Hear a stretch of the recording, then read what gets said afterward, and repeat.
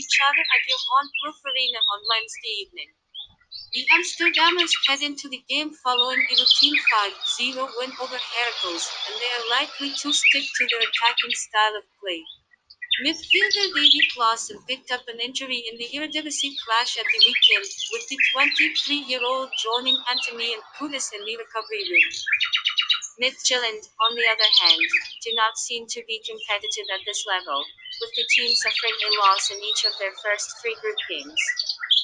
Given their shaky defense, we do not believe that the Danish champions are capable of spoiling Ajax's party in Amsterdam.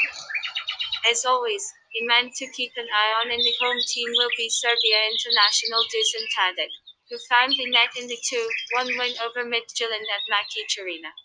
Prediction 3